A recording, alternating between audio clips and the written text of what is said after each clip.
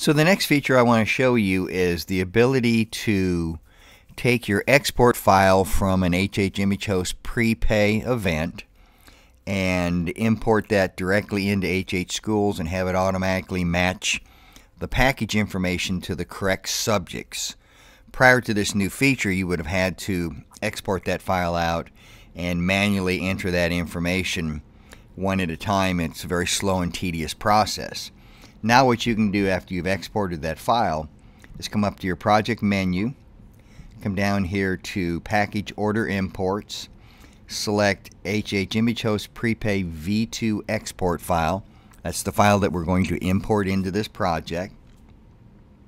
We'll navigate to where that file is located, open it up, and you've seen this dialog before.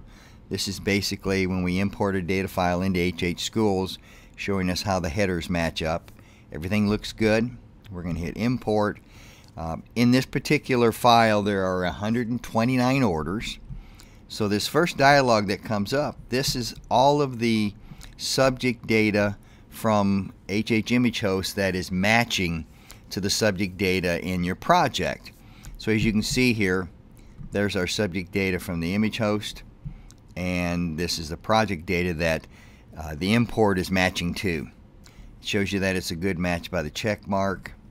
So I'm going to go ahead and select all of that to import and match. Then, as you can see here, these are our manual match dialogues. These are the subjects that don't have a good solid match based upon the requirements for this import. And there's one of 12 subjects that I have to manually match by viewing the data. So 129 orders. There are 117 that were a good match. I only have 12 that I have to manually match.